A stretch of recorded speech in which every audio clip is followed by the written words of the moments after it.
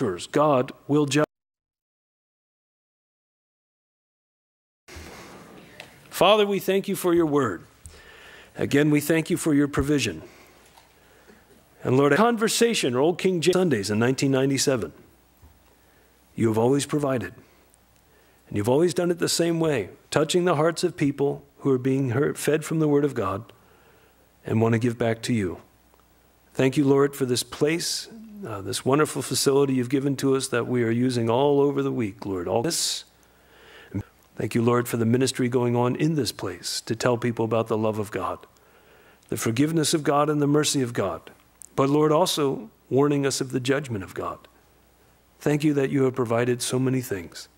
Be with us now in Hebrews 13 as we wrap up this book. I pray that you would also change our love and our understanding of who you are and your great love for us. We bless your name and we thank you for this day. In Jesus' name, amen. By the way, just so you get a sense of our heart, growth for things as you have. How many leadership is not how many people are coming. It's more people getting saved. That's growth to the body of Christ. And so we praise God when we find that there are Bible studies going on, people doing outreaches, flower show outreaches, ministries, different things, where more people are hearing about the love of God. For us, that's real growth. That's where we're coming from. Love to see God's people multiply and increase. So chapter 13, we studied this part last week. Let brotherly love continue. Be not forgetful to entertain strangers. And yes, some are more strange than others. For thereby some have entertained angels unawares. Remember them that are in bonds. Again, we heard from the underground church, as bound with them. And them which suffer adversity as being yourselves also in the body. Marriage is honorable in all, and the bed undefiled. But whoremongers, pornos, and adulterers, God will judge. Let your conversation, or Old King James, for manner of living, be without covetousness. And be content with such things as you have. How many had that verse run through their head this last week? Seeing something on the TV or hearing something on the radio, like, wait a minute, I got to be content with such things. 2 of you. Or hearing something on the radio, like, wait, if you weren't content to listen. For he has said, I will never leave you nor forsake you. Wait, say that again. I will never leave thee nor forsake thee. Hold on to that. You'll need it in 2 verses. So that we may boldly say, the Lord is my helper. Amen. And I will not fear what man shall do unto me. And so, verse 7, remember them which have rule over you. Who are they? Who have spoken unto you the word of God, church leadership. Remember them. Spoken to you the word of God, whose faith follow. That's pretty simple. Remember them who have rule over you. He's going to talk about, make sure you're not a grief to them. Notice, what should those who have rule over God's people give to them? What should they say to them? Verse 7. 2 of you. The Word of God. I have a question. Why are so many churches turning from giving people simply the Word of God? Why are they turning to 6-week series on this, 5-week series on that, 6-week series on how to have a series? Why don't they just give people the Word of God? Personally, I think it's hard work. I marvel at some of these guys out there. Like, wow, how did he think of all that? My sermon is the text. If I lose my place, I go back to the text. I got my outline right here. It's here. This is easy. Off the record, this is easier. But I don't understand why they're leaving from it. What could be better than to hear of the love of God for you and God's faithfulness and his promises if you weren't content to listen? And when you go through the word, chapter by chapter, verse by verse, you'll talk about relationships. You'll talk about giving. You'll talk about God's faithfulness. You'll talk about God's healing. You'll talk about these things as you work through the scripture. Those that have rule over you, who have spoken unto you the word of God. And by the way, when someone comes and wants to talk to me about something, I always try to imagine behind them, what does the word of God say? Never mind my opinion. Joe Foch said one time to me when we were dealing with a problem, sin is messy. Boy, he's right. And sometimes you listen to people and they're like, and then leave you nor forsake you. And Uncle Tommy did that. And you're like, oh, you're trying to diagram it out. X equals this is messy. You know what? Hey, never mind all that. This is what the Word of God says. And what does God say? Give them the word of God. Whose faith follow. How many of the people listening to the reading of this letter to the Hebrews were able to open their Thomas Nelson Study Bible and follow along? How many? 0. How many of them had their own copy of the text, a parchment? Answer, most likely close to 0. So what is the only chance they have to get the word of God? When it is presented there in their churches. And that's why Romans 10 talks about faith comes by hearing, because most would never have a chance to read. And hearing by the word of God. And so in this case, remember them that have rule over you. Their job is they should speak unto you the word of God. And by the way, their faith leave thee nor of following. And so if you're in leadership, you should be setting an example for others to follow. Paul, when he wrote to Timothy there in 1 Timothy chapter 3, talking about the requirements for a deacon or for an elder, brings up this exact point. He says, look, if a man can't rule his own house with his kids and his home in order, then if he can't rule at home, how's he ever going to help oversee a church?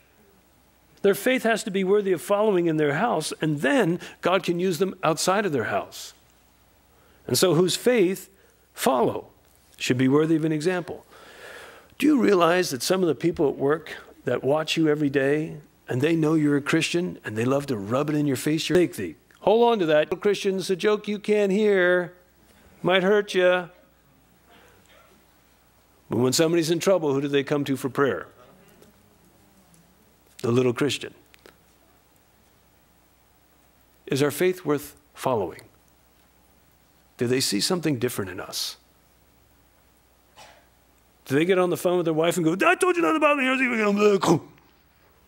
And then you're over there going, oh, praise God, love you, see you when I get home. God bless. Okay. Do they see a difference in the phone calls with your spouse? They see a difference? So that way, is our faith worth following? How we live. Considering the end of their conversation. Their manner of living. Remember them which have rule over you, who have spoken to you the word of God, whose faith you should be able to follow, and think about how they live, their manner of living. They should be a good example, and that is an admonishment to us who are in leadership or who desire to be in leadership. If you want to be stretched as an elder, Paul writing to Timothy, or as a deacon, it's a good thing, but make sure that you're an example worthy of following. Does that mean you'll get everything right? The Lord is my helper. Amen. But it means you shouldn't be walking in open rebellion either. Jesus Christ, verse 8, the same yesterday, today, and forever. And all the church said, Amen. Amen. What is that? It's a verse. Thank you. What does that mean? He's the same yesterday, today, and forever. What is the word for that? It starts with im and ends in ability. It says immutability. Oh, theological terms. Oh, hang on. It's not so bad. Immutability is a big word that means unchangeableness. Why do I say it that way? So you'll remember. Immutable, unchanging. And by the way, that's an attribute of God. Well, how do I know that? Turn 2 pages into James. James 1:17. Which is our next book, by the way. Which means we're going to study trials. Which means, guess what's coming for you this week? And for me. Every good gift and every perfect gift, verse 17, is from above, and cometh down from the Father of lights, with whom is no variableness, neither shadow of turning. God is immutable. He does not change. The author to the Hebrews lets us know Jesus Christ is the same yesterday, today, and forever, which means he is ascribing to Jesus the idea of the attribute of immutability, which is a prerogative of God alone. Now for Old Testament, Malachi 3. Just before Matthew, left turn, Malachi 3. The unchangeableness of God. Don't you wish that was the trumpet? How many hear it? It's a fire alarm. Don't you wish? Malachi 3:5, and I will come near to you to judgment, and I will be a swift witness against the sorcerers and against the adulterers and against the false swearers and against those that oppress the hireling and his wages, the widow and the fatherless, and that turn aside the stranger from his right, and fear not me, saith the Lord of hosts. Verse 6, for I am the Lord, what does it say? I change not. That's immutable. Unto you the word of God. For you sons of Jacob, you are not consumed. God made a covenant with them because he changes not. The covenant is sure. Psalm 89. Psalm 89, left turn.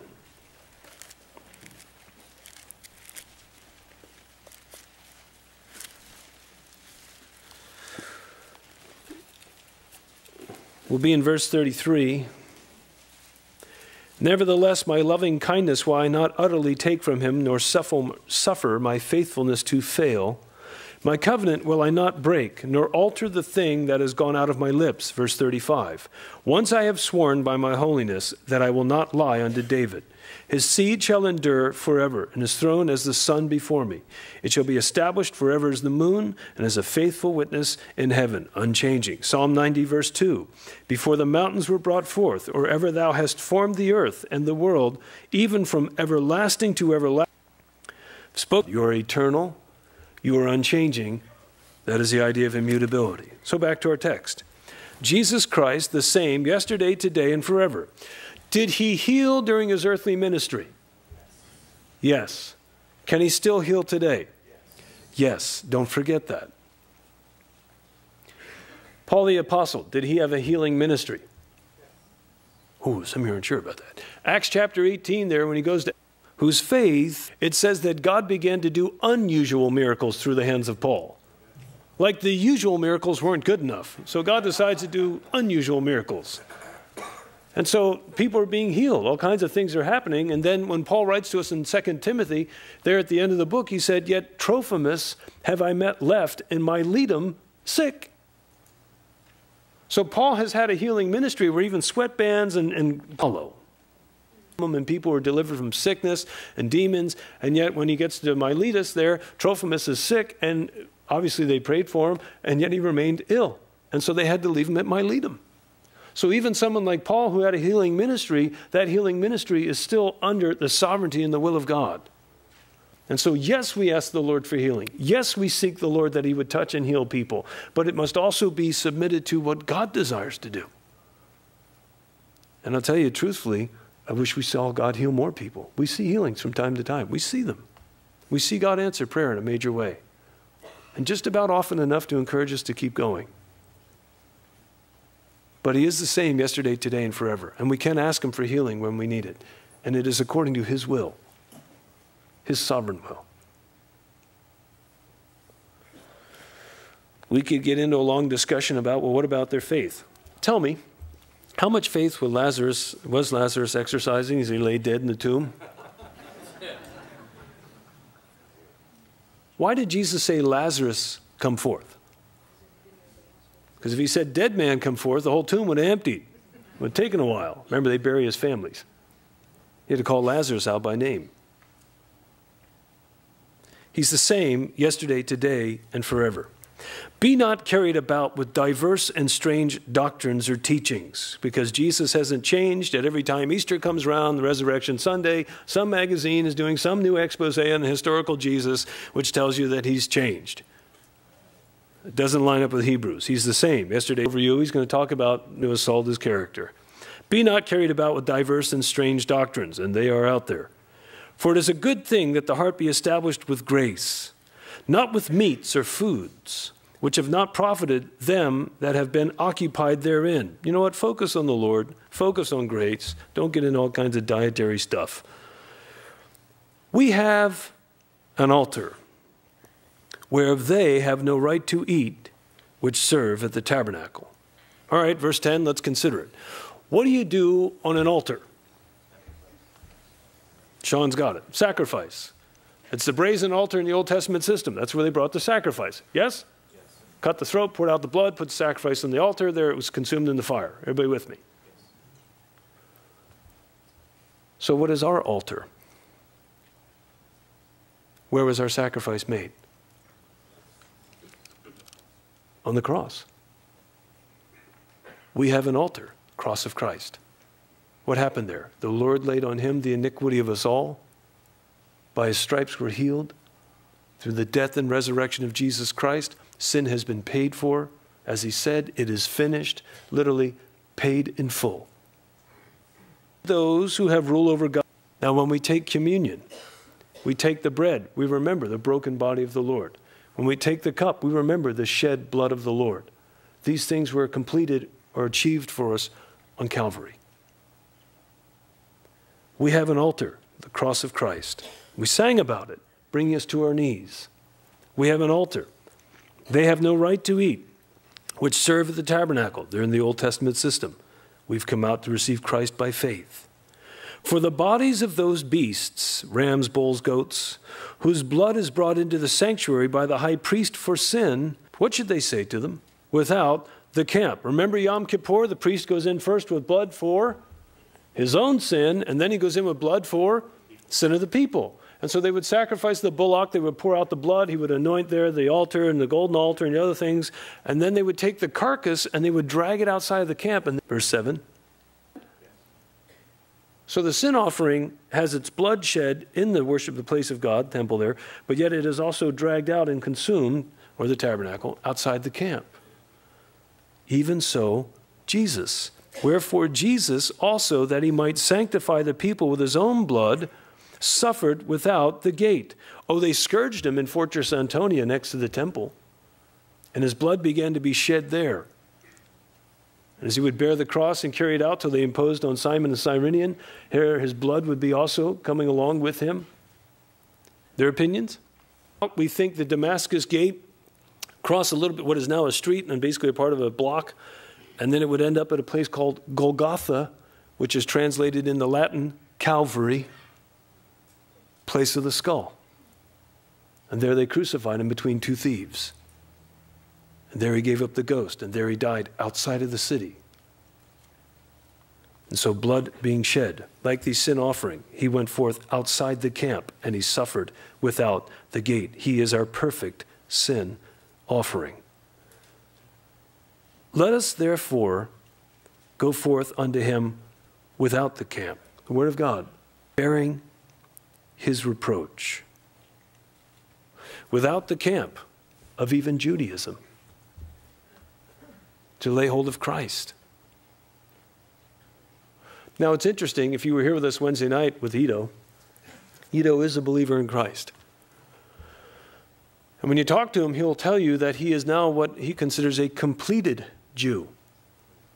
And that he's a Jew, he's a son of Abraham by blood, but he's also become a son of Abraham by faith, and that he's believed God, and by believing God through his son, it's been accounted to him for righteousness. And so when you remember Jesus resurrected there at the end, there are so many churches turning. These things must needs be fulfilled that were written of the Christ, that he first should suffer and then enter into his glory, that were written in the law, the Psalms, and the prophets. And so for someone like Ito, who has believed on Jesus as his Savior, his Messiah, he has become a completed Jew, and that the law, the prophets, and the Psalms have brought him to the feet of Christ. And so having received Christ, he's not only a Jew by blood, but he's a completed Jew by faith. And so let us go without the camp, bearing his reproach. For here we have no continuing city. Word of God, Jerusalem, destroyed. Some feel the letter could be written as late as early 68 before the Jewish uprising, which 2 years later would cause Titus Vespasian to come and destroy the city.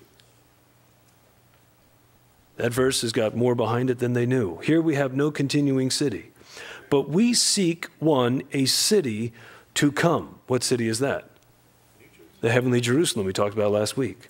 For here, again, no continuing city, but we seek one to come. By him, by Jesus. Therefore, let us offer the sacrifice of praise to God continually. That is, the fruit of our lips, giving thanks to his name. God desires and delights in the praises of his people. But to do good and to communicate, the word is koinonia, to fellowship, sharing, forget not. For with such sacrifices, God is well pleased. Doing a Bible series on that, 6-week series. It's the biddies. Going through the word with the biddies last night. We have the girls, the boys, the biddies, and the two little guys we call the bucks. So the biddies. And explaining to him about how not a bone of him shall be broken. Talking about the crucifixion, we're in John's gospel, breaking of the legs of the two thieves, how his legs were not broken because he's our Passover lamb, but he's also our sin offering. explaining to him how he'd be lanced through the side to fulfill Zechariah 12:10. They will look upon me whom they have pierced, thrust through. We have a better sacrifice. Christ has laid down his life for us in fulfillment of the Scriptures. Does he ask us to do some crazy, religious pilgrimage to be saved? Does he ask us to solve, quadratic equations or trigonometry or anything else to be saved? What does he ask? That we believe on these things. That God was in Christ reconciling the world to himself, not imputing their trespasses to them. Paying for our sins. By him, therefore, let us offer the sacrifice of praise unto God continually, fruit of our lips and giving thanks to his name. But to do good and to share koinonia, forget not, for with such sacrifices God is well pleased. Persons that have rule over you within the church, and submit yourselves, for they watch for your souls, as they thus must give an account, that they may do it with joy and not with grief, for that is unprofitable to you. Obey them that have rule over you. Where should you draw the line? If they ask you to do something contrary to Scripture, should you obey them? No way. In fact, find a new church. How many have heard of the doctrine of shepherding? Really? How many have not heard of the doctrine of shepherding? I marvel at some of these guys. Okay, so some have never heard of it and only 2 have heard of it. How many are actually still awake and paying attention? Even less. That's what I thought. There's a doctrine of shepherding that is still going on even today within the church, and it sounds something like this. I'm not sure if I can get out there. Like, wow, how did he think of all until I talked to Pastor so-and-so? I'm not sure I should change jobs or buy a new house or buy a new car until I go talk to Pastor so-and-so. You might be thinking, oh, you got to be kidding me. No, this is really out there. It'll be clothed or couched in terms like I need to get advice from Pastor so-and-so. And I've encountered this. I've seen it firsthand. And it's within all kinds of different churches, not just a certain denomination or movement. It is essentially where the leadership have so invested or so smothered their church that they really kind of put a trip on people that you need to come talk to us before you make any major decision because we're the ones who will give you the right kind of guidance and all that. And unfortunately, at its most extreme level, it really is an abuse of God's people. And it's out there. It really exists. To where people are, in a sense, unable to make any major decisions for themselves. Here's the problem with it. It is robbing God's people of the opportunity to seek the Lord for themselves and hear from the Holy Spirit what he wants for them. Instead, it's putting their eyes on men. And men, I got my outline right here, it's a fail. Men crash and burn. And so it's a great disservice. It's actually much like legalism. Legalism is putting a bunch of rules and traditions on God's people instead of letting God's people read the word for themselves and let the Holy Spirit define for them what is a liberty for them and what is not. Because if you're truly listening to the Holy Spirit, he is never going to say it's okay for you to walk in the flesh. He's always going to say, you're in the flesh, you need to come back and walk in the Spirit. And so whether shepherding or legalism both have similar manners of operation in that they are essentially putting God's people in a box. Instead of letting God minister to them, they're having men or man-made rules define what the record. This is it. It's a dangerous place to be. It shows up in some extreme abuses where people get genuinely hurt. And so that's why I tell you week after week, don't take my word for it. Go read the Word of God for yourselves. Go study for yourselves, because the Word of God is the final authority.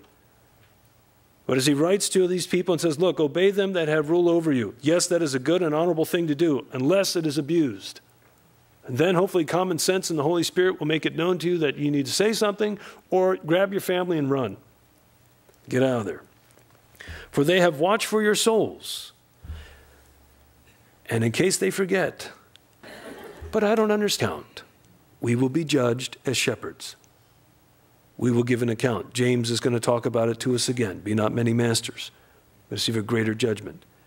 That they may do it with joy and not with grief. I'm glad that's there. Be sheep of joy. Understand why they're leaving from it.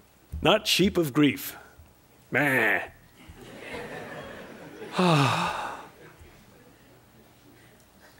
For that is unprofitable to you. I think it's the third time through now here in Hebrews on Sunday mornings. 2 times ago when I was teaching this, I was dealing with an individual, or we the leadership were dealing with an individual who was very difficult. We were calling the person on some things that weren't right. They didn't take too kindly to that, so their decision was to go ahead and assassinate our character. They did that to fellow churches, fellow ministries, write letters, all kinds of things. What could be better than to hear eventually that individual went to jail for some of the very things we tried to call him on?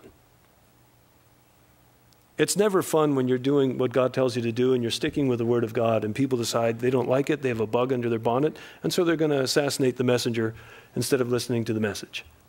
But it happens. And if you sense God stirring you to be involved in ministry in some fashion, let me tell you something. Spurgeon, I think, once said a pastor should have the heart of a child, the brain of a scholar, and the skin of a rhinoceros. Because, face it, God's people sometimes, sheep have teeth and they have horns, and they use them. But it can be trouble. God's faithfulness and His promises. Remember them, obey them, they have rule over you, submit to them. What if you don't like what you're hearing? Well, then confront them. If they don't agree and you have clear biblical understanding, then go to another church. They're supposed to watch for your souls, that they must give an account, and that they may do it with joy and not with grief, for that is unprofitable to you. And brethren, pray for us. For we trust we have a good conscience in all things. Hold it. Don't just blow by that. First 3 words of verse 18 are what? Pray for us. Pray for us. We need it. Do you know 2011 had some sad upsets within churches in our area? Some failures in leadership. Congregations that are still wounded. And we don't stand. Take heed, he who thinks he stands, lest he falls. How you need to be praying for the pastors, for the elders, for the deacons, because we have a roaring lion who loves to take out servants of God, to wound God's people. And so if you've never really had a practice of praying for us here as far as leadership in the church, for the elders, for the deacons, for the coordinators of ministry, we ask you to pray for us. Here the author of the Hebrews is saying, pray for us, please, pray for us. We ask the same thing, pray for us. Even if it's breakfast, lunch, and dinner, we'll take it. We'll be happy, chapter by chapter, verse by verse. Pray for us. But pray for us. Because there is a roaring lion who's an adversary, who loves nothing more than to destroy the work that God is doing. Brethren, pray for us. For we trust we have a good conscience, in all things willing to live honestly. But you'll talk about relationships. They're to do this. What? Pray for us, that I may be restored to you the sooner. This person appears to be in some form of detention. Now, verse 20.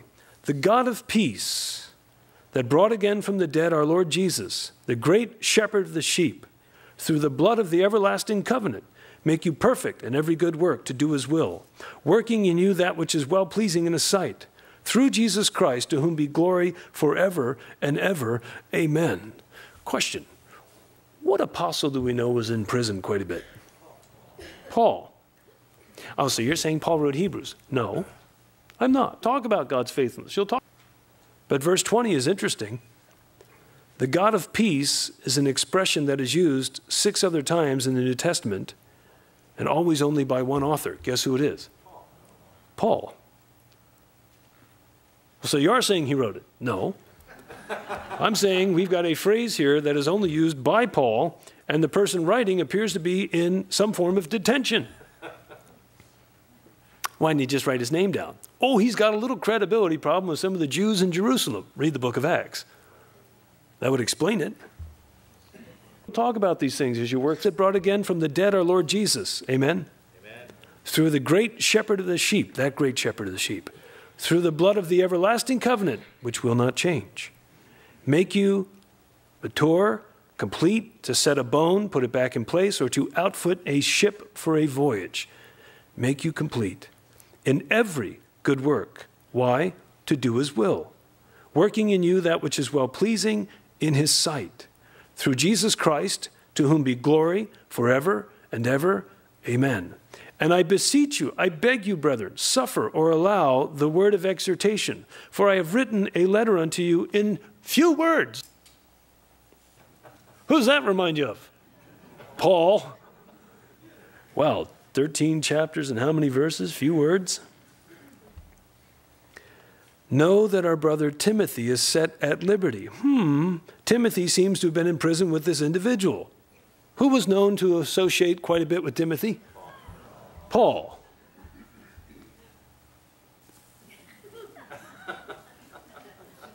Now, if I say he wrote it, for eternity future, if I'm wrong, you'll all be messing with me in heaven. Hey, Mr. Hebrews is written by Paul. How are you today? Rule over you. Know that our brother Timothy is set at liberty, with whom, if he comes shortly, I will see you. Salute all them that have the rule over you, the leadership again of the church, and all the saints, and they of Italy who have spoken unto you. What area was Paul detained in for the last 2 years? Before 68 AD? Rome. Where did Paul step from this world into eternity? What town? Rome.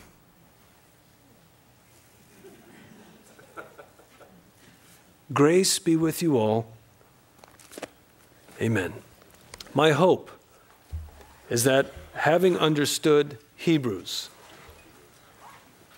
you are in a better position to talk to someone who is a Jew and is not completed. By the way, when someone comes, sacrifices, pointed to the ultimate sacrifice, the Lord Jesus. That these Psalms, the Lord said, sit on my right hand till I make your enemies your footstool. Psalm 110, point to him. And that he is the fulfillment of all the things that are written in the Old Testament. He is the bearer of the better covenant. He is King Messiah. My hope is that you have a greater love for him because of this book, and perhaps a greater boldness to share with those who are Jews that the Messiah has come. Let's stand. Let's pray. Father, we thank you for your word. We thank you for your faithfulness. Lord, as we move into James, and the gloves are going to come off, he just calls it what it is. I pray that James would refine us as believers so that we truly would have a faith that is worth following, and that we would be living epistles. Lord, we have no idea how long we have until you come. We know that day or the hour will be like a thief in the night. But we have a dying world around us. That does the word of God say. No matter what they try. Today they're going to worship the tube or the Super Bowl. Half of them are going to be disappointed. The other half, on Monday, have to go back to reality. Only Jesus satisfies. Thank you for these things, Lord. Go with us today in Jesus' name.